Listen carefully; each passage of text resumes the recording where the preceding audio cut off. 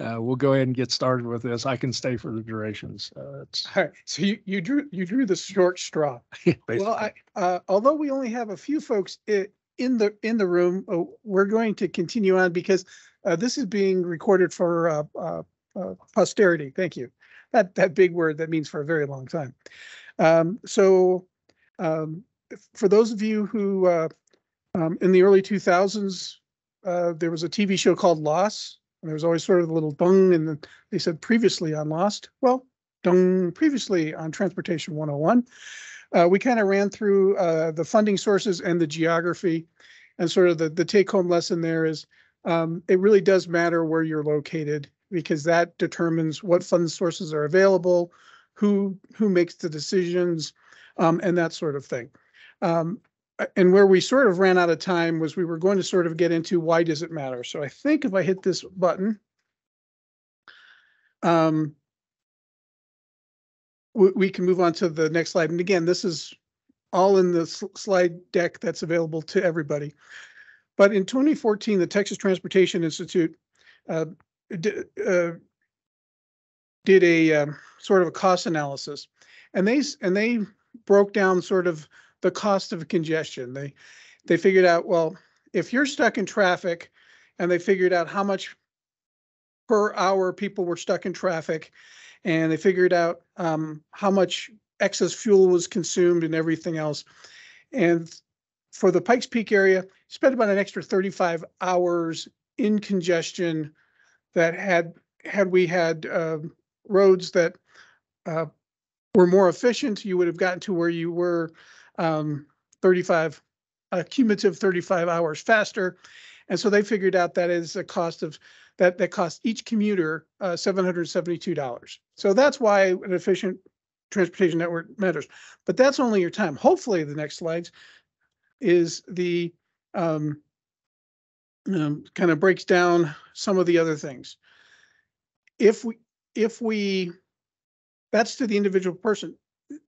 The other thing that matters about transportation is keeping up your network. And this is the preventive maintenance. It's more cost effective if you take a positive, proactive sort of thing.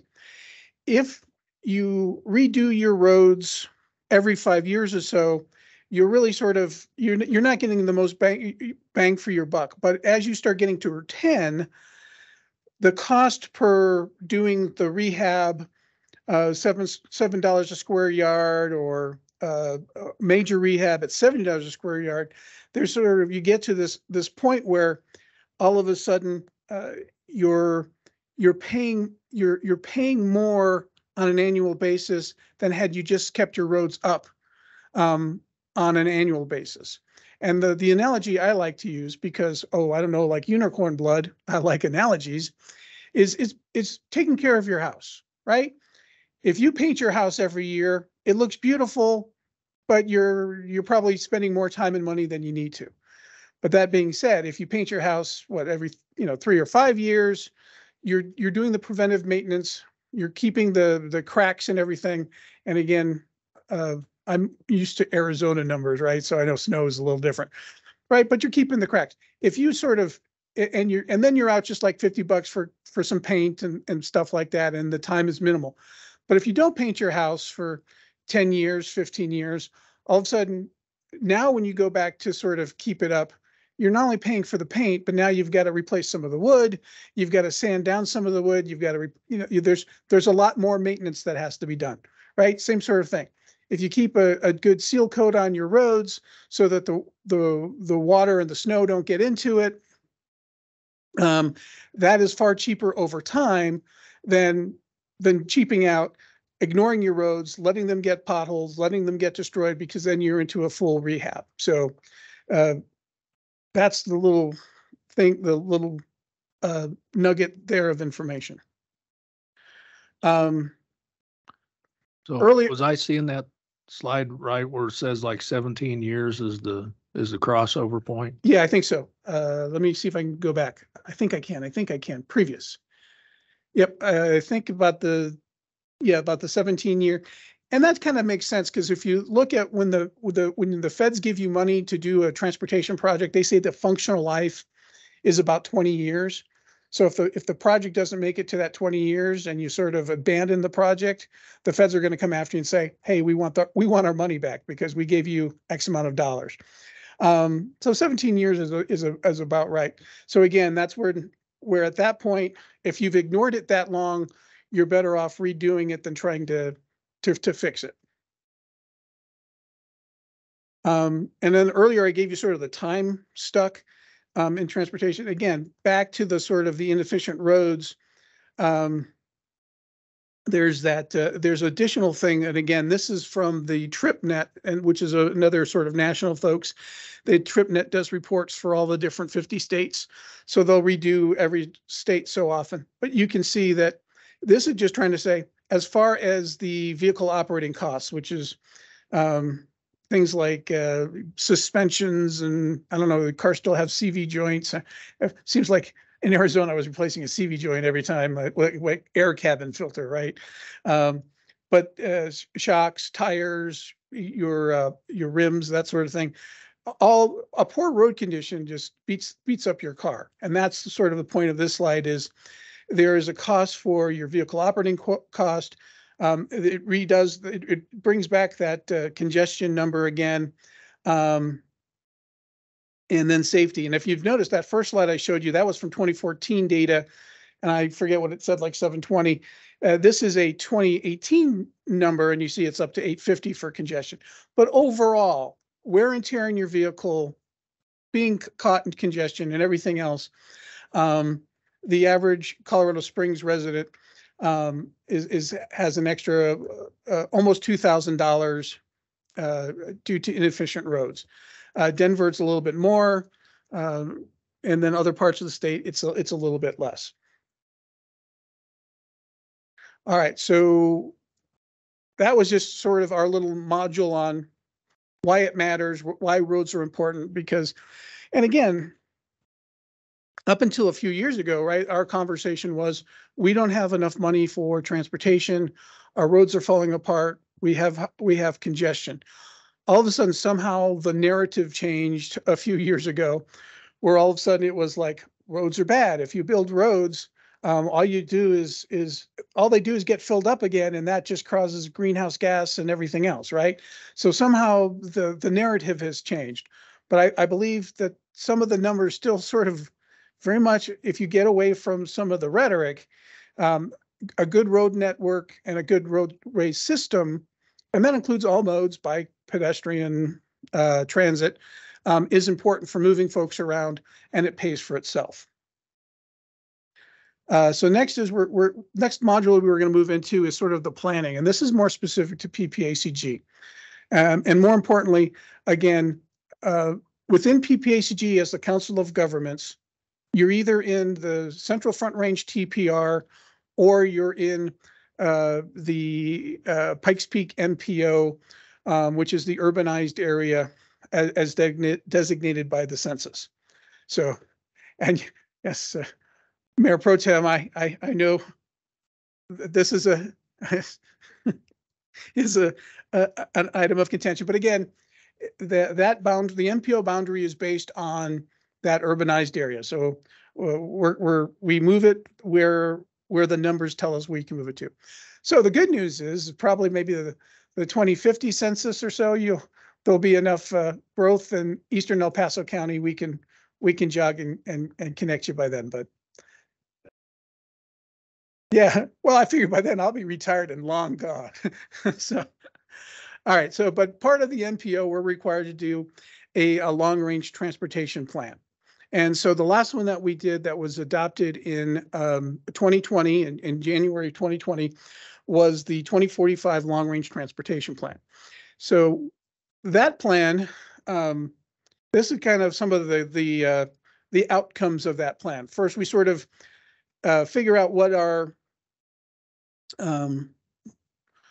issues are, or what are the things that we need to address. So we touched on the population growth. So you see there's some cool graphics there that show how we're intended to grow to over 1 million folks by 2040.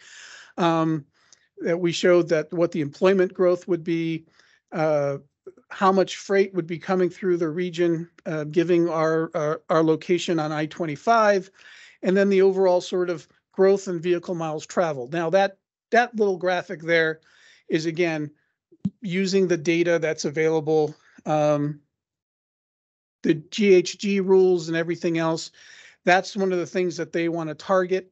So if we take so that as we're doing our next plan, we're going to do what we can to take that 6,000 or almost seven, is that a billion? Enough commas? Right, 7 billion vehicle miles traveled and reduce that, right? And that's the target there. So the idea is that we're going to comply with what they want us to do at the state level on vehicle miles traveled, but at the same time, still have an efficient transportation network that actually makes sense and accounts for the growth that we have here in El Paso County. Some of the numbers, total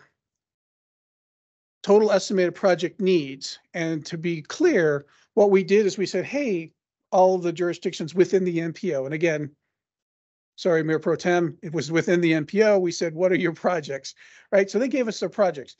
Now, if they have one issue, but they have two different projects that could address it, like a low-cost solution and a high-cost solution, they probably brought both into the process. So that's just sort of a little disclaimer that $6.8 billion was everything that any jurisdiction had on their books with it, any sort of comprehensive plan, any sort of major streets and routes plan or something like that. And that might not necessarily meant that they were planning on doing both, but they brought both in the process because if they couldn't get one, they wanted to get the other. So that 6.8 billion isn't the total needs for the region as a definitive number, but rather a 6.8 as a good guideline, as a good starting point. It's probably maybe just a little less than that, but not too terribly off base. The estimated maintenance and operations cost, part of what the federal rules dictate is there's a tenet that says, we don't want you building a whole bunch of new stuff and neglecting your old stuff. So before you start using federal dollars to build new infrastructure, you have to sort of show that you're making a good faith effort to maintain what you already have, maintain the system. So we've, again, working with our jurisdictions, a maintenance and operations costs of about 3.8 billion. We took the total needs and maintenance, came up with about 10.6 billion. Our reasonably expected revenue for the region for the out to 2045, and that assumes an extension of the PPRTA out for the whole life of the plan. Gave us about $6 billion of reasonably expected. That gave us an unfunded cost of about 4.6. I suspect as we do the next plan in 2050, which Danelle is going to take care of here shortly, she'll tell you about it, but this number won't come out for another couple of years, updated numbers on this for the 2050, but that number is going to go up. And part of it is, while it will be nice, I shouldn't say nice, it would be expected that some of the bigger projects might come off because of GHG, right? Because we're limited on our capacity building projects. But that being said, we still have to move people around. So anything we sort of take off on the roadway side, we're going to have to probably add more different other types of projects.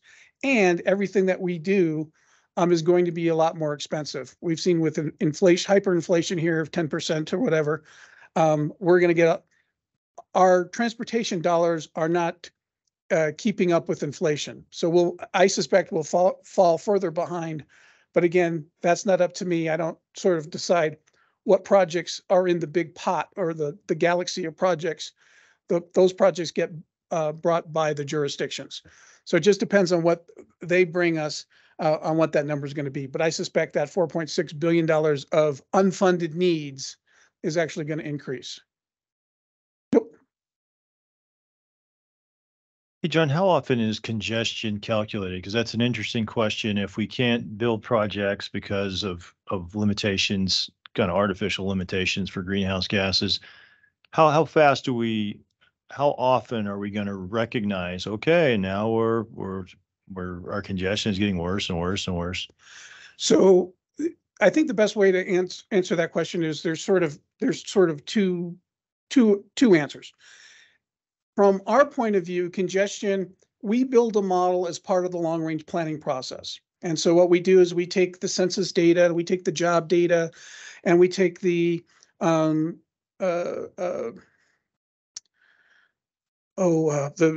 growth data from the state demographer's office, right? And so we figure out a model of what things are going to do. We run a synthetic population through that, giving the estimated new jobs and where the area of growths are going to be, and we sort of do that as an academic exercise, and we produce the model. And that's what a lot of the long range plan is based on. So when you said how often do we calculate congestion, we calculate it with every plan. Right now, because we are in attainment, our plan is going to be done every 5 years. So we'll sort of have a new gauge on congestion about every 5 years. The actual real answer, the real life answer is nobody judges congestion in real time. We can go out with vehicle counters, those little pneumatic tubes that are laying across the road, and we can have some pretty high tech equipment CDOT has that does vehicle detection in motion. I think they're like little pucks that they've put in the roadway that actually do that, and they can give you the average daily traffic. But even then, congestion is a exercise of how many vehicles there are and how much space there is, volume over capacity ratio, and that gets you the congestion. And anything over 1, I think, is considered congestion. I don't want to slow you down on this one topic, but it seems like we could measure some of that now with the way, you get reports on your phone about, traffic slowdowns on all over the city. And curious, but again, I don't want to slow you down. Does this city or do other municipalities or other government organizations look at that data and use that as, now on powers, you used to be able to go from point A to point B at 5 p.m. in 5 minutes. Now it's taken the average telephone 15 minutes. Yes. So there's a company called Streetlight, and actually PPACG has purchased a streetlight license for the whole region. So it takes that Bluetooth data from your phone, and it does exactly what you're saying. So we have all of that sort of real-time data, and we're building that into the model. But again, there's the difference between real life current day congestion versus what's going to be out there in 2050 and what projects that we need to have, right? So there's those two. It's okay. I mean, say, how do we measure congestion? There's two sort of things. There's the measured one, that's the academic exercise out to 2050, and then today. And like I said, out in 2050, we make assumptions based on, well, we think this many people are going to work at home. We think this, we think that. But then in reality, what will happen is you will have a new development that all of a sudden everybody wants to go out to Bass Pro Shop. Well, when we did a plan, Bass Pro Shop wasn't there, so we figured there would be no cars. All of a sudden, Bass Pro Shop pops up. It becomes a destination. Everybody wants to go there. So again, real life congestion with real things happening in real time is far different than modeled congestion. And again, not to get too pokey, but that's a little of what we were saying with what the problem was with the whole GHG thing, right? They say we want you to figure out how to get rid of GHG in this academic, not real world, when in fact the real world does not necessarily mimic what we've assumed or estimated. So does that help? Yeah, it does. All right. So we're rolling now. Huh? If I might just not to derail this, but the city of Manitou is using that street light or anticipates using it to kind of figure out some of our daily congestion problems. So here we are, sleepy little burg now at 8 o'clock in the morning. We have traffic jams, believe it or not. And it's not just because we have deer crossing the street. But yeah, and I would mention that the streetlight data was purchased for the 3-county region. So if there's something in Green Mountain Falls that you're interested in, obviously you don't have the staff capacity, but if you come and talk to Will, we can help you sort of build a thing. Same with Calhan, say, hey, we really want to know how many people are in this particular area at this particular time of day. We can take the data. Is it yearly or 2 years? Do you remember? Yeah, well, the rolling data, they have like historic data. So there's historic data. So if there's a particular part of your towns that you said, hey, we're really interested about what's happening in this particular area, just like Manitou's doing, we can run that for you. Can it derive speeds? I think, Estimated yes. speed? Yeah. Because what it Okay. does is I'll send you a message because I would like to have Yeah. estimated speeds. and we'll get you in touch with Will and we can help you out. And normally for the bigger jurisdictions, we just provide the license and they run their own queries and it's unlimited. Obviously, you guys don't have the staff, so we're happy to help you out. Anyway, sorry, I got a little squirrel tangent. Let's get back to the thing. This is just sort of those numbers I was given before in a different little graphic. So we'll just keep moving. We talk about the different fundings that we have available. There's unrestricted, where we actually have some sort of ability to move the money around and do what we want to do with it. There is that has since we did the 2045 plan, that has obviously changed with SB 260 and other of these state efforts, right? We'll be required to do certain things here and certain things there to do it. So while it's technically unrestricted, it's unrestricted, although heavily guided by these new state statutes. So that's just being honest. There are other things that are restricted, like the maintenance and operations that gets set aside, as well as the transit restricted capital. They come from FTA, the Federal Transit Administration. You can't spend it on anything other than the transit improvements. So that's how we sort of got into the funding total there. Okay. All right. So now, what's next? At the statewide level, the state is required to do a state transportation plan. And the way they do it here in Colorado, they're not required to give projects. They don't need to do a 30-year projects that would do. They talk about priorities and things like that. So a few years back, the state did their, and they adopted in 2020, they did the statewide plan where they did, I think there's 65 counties in Colorado. They went to all 65 counties and they did straight fairs and they did listening sessions. And so they come back with like priorities and other things. So if you remember, and I know you guys were all listening so intently back then, but if you remember to last month, I had said there's 15 TPRs across the state. 5 of us are MPOs. So we sort of control our own process, do our own thing. The other 10 transportation planning regions or TPRs, like Central Front Range, CDOT runs that process. So when CDOT comes to town to run that process, that's the opportunity to sort of hear, hey, this is what we want to do, what we don't want to do. And they put those things into that statewide plan. So that's what's next. Is the next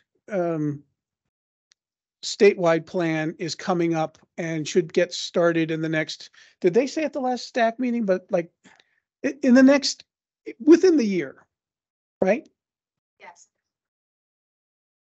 So for Callahan, which is in Central Front Range, that's what you'll have CDOT sort of running your process, and then they'll come and ask you what your priorities are and stuff like that.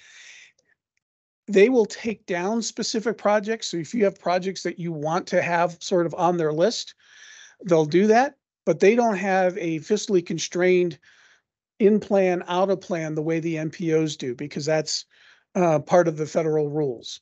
So there will be a process coming up, and when we hear about that, we're going to make sure that you guys know what's going on, and anything we can do to help, we're happy to do.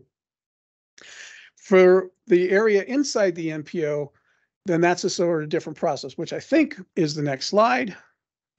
So this is my clever sense of humor, because we in the NPO business, every time there's a new plan, we have to come up with a catchy name and whatever. So I figured, well, we'll just take moving forward 2045 and just make it 2050.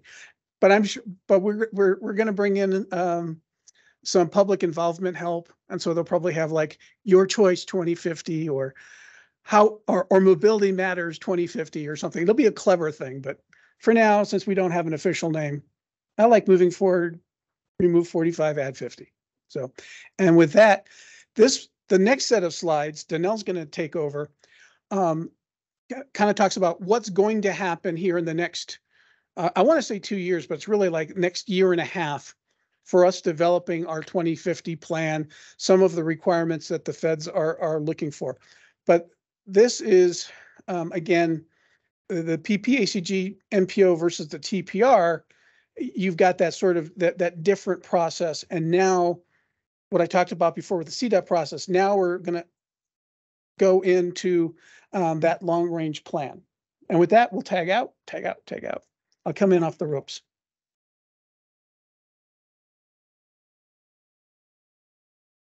All right. As John said, we are kicking off our 2050 long-range transportation plan. And I'm going to kind of be heading that up with a lot of guidance from John and some consultant help as well. So as John mentioned, the long-range transportation plan has several federal and state requirements that go along with it. We have to extend the horizon out at least 20 years. And generally PPACG's has gone out 25 years. So our plan that gets adopted in 2025 will go out to 2050. We review and update the plan every 5 years. We have to maintain fiscal constraints. So that's the difference between the state plan and the MPO's plan. And that's what John was talking about with the reasonable assumptions of revenue. So our project list that's eventually going to get adopted by the board has to fit within that assumption of revenue. And then there's some other things. There's the greenhouse gas. There's some Title VI and other compliance issues there. And then we coordinate pretty strongly with CDOT, with the Federal Highway Administration, the Federal Transit Administration, and of course, our local jurisdictions. So this slide just gives an overview of all of the component plans that kind of feed into our long-range transportation plan. Up at the top there, we have the congestion management process. That was kind of our first step, and it was adopted by the board back in December. We also do a review of all of the local plans that might exist, whether that be a long-range transportation plan or like the corridors plan that El Paso County is doing right now. So we always pull in all of that information from the jurisdictions. All of our long-range transportation plan will be from the local jurisdictions to us, not outward. We will pull in the Tri-County study to the extent that it fits within our MPO and the intent of the long-range transportation plan. We have a freight that should actually see a freight study. That effort has actually been launched. Jason O'Brien is heading that up for PPACG, and we have a consultant on board to move that through the process for us. We do have a transit plan and also a specialized human services plan that's looking at those specialized mobility options for seniors and disabled individuals. And those two plans are kind of conducted in coordination with one another. MMT is kind of heading that up with PPACG as well. Laura Cruz, our mobility coordinator, is heavily involved with that specialized human services plan. And then up at the top, we have our active transportation plan, and that is primarily non-motorized, so bicycle, pedestrian, and all of those kinds of modes of transportation. We actually have gotten some money from CDOT to do that active transportation plan. We're in the scoping phase right now. We're getting some feedback on our scope, and then we'll have the request for proposals for a consultant later this spring to get that launched. So this next slide is some roles for the jurisdictions in the creation of our long-range transportation plan. And this was specifically when we brought this to our Transportation Advisory Committee. These are things that we're going to be looking heavily to our TAC and to our jurisdictions to help us out with. So there's coordination of the local plans again. We will be consulting very heavily. We've actually put out an RFP for a consultant to come out and help with this. But we'll be consulting very heavily with our local jurisdictions to create that regional forecast for population growth and those kinds of things. We, as John mentioned, will have the local jurisdictions identify the project needs and bring those project needs to us. They will also scrub the existing long-range transportation plan. So what we did was take the 2045 project list and all of the projects in there that have not yet received any funding. Those will roll forward into the new plan unless the jurisdictions go through and say that they're no longer needed. And that'll all be part of that call for projects. New to this particular transportation plan, due to the greenhouse gas rule, we will have every project identified by a 5-year band because we need to reach specific greenhouse gas targets.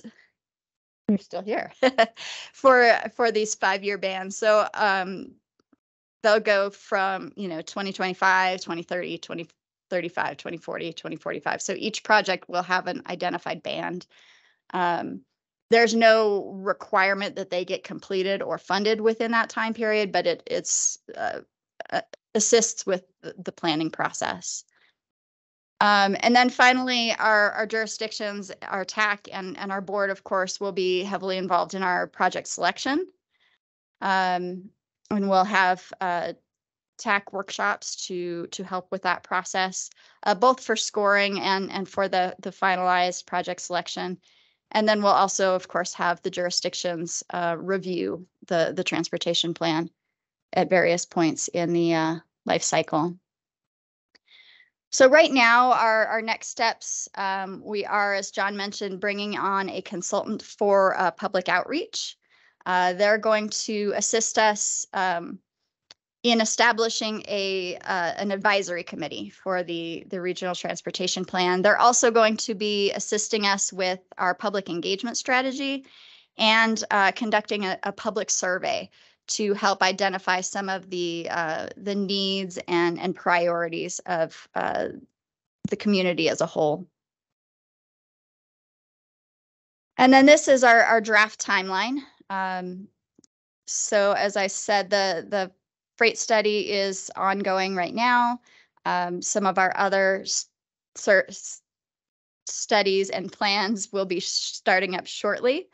At this point, we're really getting into the development of the plan with existing conditions, starting on some vision and goals and some financial plan stuff, that kind of thing. We also do have a consultant on board to help us update our traffic demand model, which we've done with some funding from DOLA that was provided to the MPOs. Later on this year, toward the end of the year, early next year, that's when we're going to start doing really our project lists in draft form and starting the evaluation of those projects. Then finalizing those mid next year. around the third quarter of next year, that's when we're going to have the draft of our plan out for public hearing, public review, those kinds of things.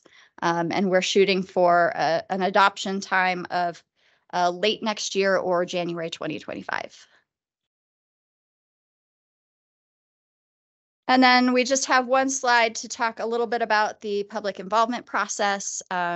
We will have that consultant on board who's going to help us kind of identify all of the places we can have public input, but we anticipate public involvement at each step really in the process. So from vision to goals to producing the actual project list, up through the finalization of the document itself. And I think that's everything we have. Are there any questions on the long range transportation plan or the timeline at this point? Not seeing any, thank you. Okay, anything else transportation related? Yep, Since that's the very last. We do have John still in the room. Okay, was that the last slide? I think this is the last. Yep. We didn't have anything online, did we? Okay. Forgot to check I online. got the easy part. You got the easy part. Okay, if there's nothing else, then we'll just call this to a close then. Thank Okay. you very much. But yes, thank you very much. We appreciate it. This is, I sometimes feel like I know far more about transportation than I ever hoped to know. And then I find out that I don't know nearly enough. So thank you. This is helpful. Yeah, well, we're a resource, so if anybody has any questions about anything that comes up, NPO or outside NPO, we're here to help. Absolutely. Appreciate that.